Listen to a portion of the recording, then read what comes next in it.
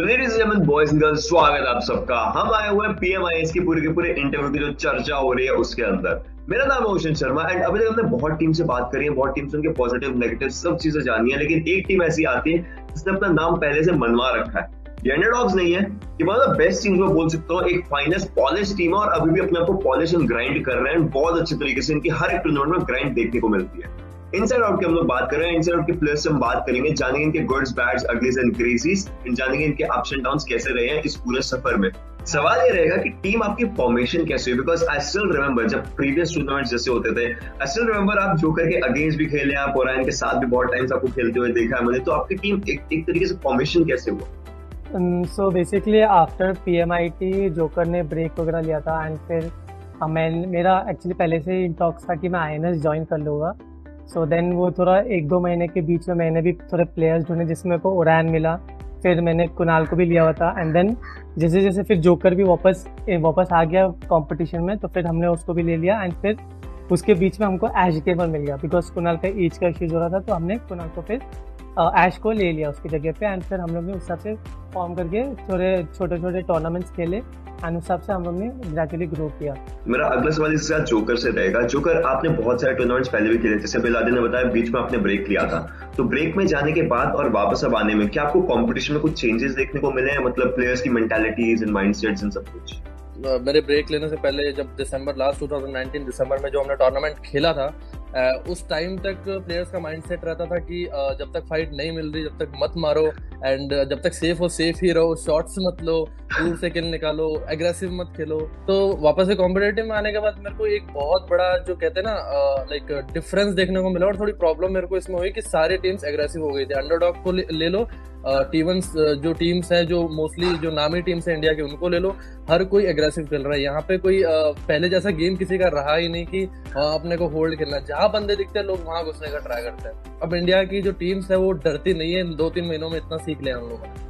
जी, काफी सही। And obviously ये चीज बहुत ज्यादा बेहतरीन तरीके से एग्रेसिव कंपटीशन को लेकर आ रहा है। तो और मेरा क्वेश्चन आपसे रहेगा, अभी जैसे कि जोकर ने बताया कि एग्रेसिव टीम्स हो चुकी हैं और आपकी टीम ने हमने देखा था कि जब आपकी टीम के क्वार्टर फाइनल चल रहे, पहला मैच दूसरा मैच आप बैक टू बैक डोमिनेशन पर जा रहे थे, मींस आप अपने आप को उस एग्रेशन में ढाल चुके हैं।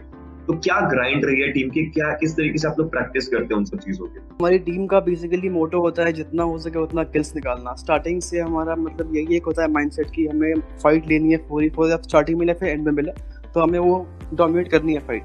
तो हम यही माइंड में लेके चलते हैं कि हाँ जब फाइट हुई तो फाइट लो, प्रॉपर लो, और मेरा काम है एंट्री, तो मेरा काम है पहले घुसना और 2 नॉक्स निकालना, तो मैं अपना वो ट्राई करता हूँ और मेरी टीम बैकअप देने की रेडी होती है। एंड अब मैं जानना चाहूंगा कि आपके ग्रुप के अलावा कोई और ग्रुप है जिसके अंदर कोई ऐसी टीम आपको लग रहा है डोमिनेट कर रही है अंडरडॉग?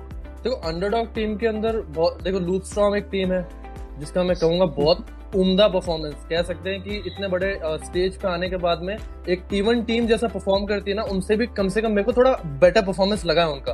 बहुत कंसिस्टेंट है और किल्स के बेस पे भी बहुत अच्छा खेल रहे हैं। फाइनल्स तक के लिए आप अपनी स्ट्रेटेजीज वगैरह अपनी टीम की थोड़ा अलग रखेंगे या फिर आपको लगता है कि सेम जो भी मेंटालिटी चल रही है उसी मेंटालिटी के साथ आप खेलना चाहेंगे? अभी जो हमारी चल रही है हम वही सेम रखेंगे, क्योंकि अभी जो चल रही है इससे हमारा अच्छा परफॉर्मेंस आ रही है, तो हम ऑब्वियसली चेंज करना नहीं चाहेंगे, तो हम सेम ही रखना चाहेंगे अपने स्ट्रेटजीज को।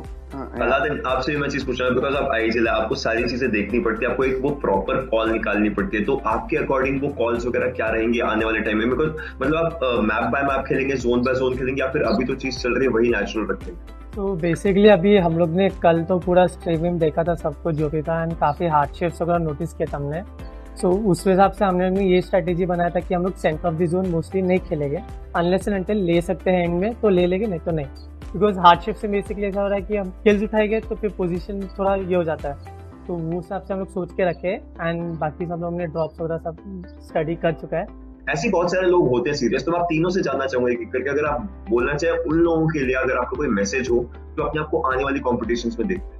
अगर आप में डेडिकेशन है तो ऑब्वियसली बात है, आप जो चाहो वो कर सकते हो। पबजी के अंदर मेन डेडिकेशन ही चाहिए होता है। अगर आपके अंदर डेडिकेशन है तो आप अपनी स्किल्स भी इंप्रूव कर सकते हो, अपना गेम प्ले भी इंप्रूव कर सकते हो। Be a team player, because most of time ऐसा होता है कि इंडिविजुअल्स बस अपने किल्स, अपना गेम, अपना डैमेज, ये सब ज़्यादा हाईलाइट करने में खुद का गेम डाउन कर लेते, बट वो टीम प्लेयर नहीं बनते, जिसकी वजह से फिर वो टीम राइज नहीं होती, वो इंडिविजुअल राइज होता बस। सो ये थी सारी सर बात हमने इनसाइड आउट से करी, जाना उनके इनसाइड आउट्स क्या रहते हैं। I would just say one thing, all the best for all your future endeavours, and जिस तरीके से आप लोग अभी जा रहे हैं बहुत ज्यादा बढ़िया आपका फ्लो लग रहा है। मे बी जस्ट में भी हमें आप PMIs की ट्रॉफी के काफी ज्यादा करीब दिखेंगे। सो Let's just hope for all the best out there in the scene right now, and जितना आगे बढ़ना है उसके लिए एक ही चीज बोलूंगा मैं, let's go.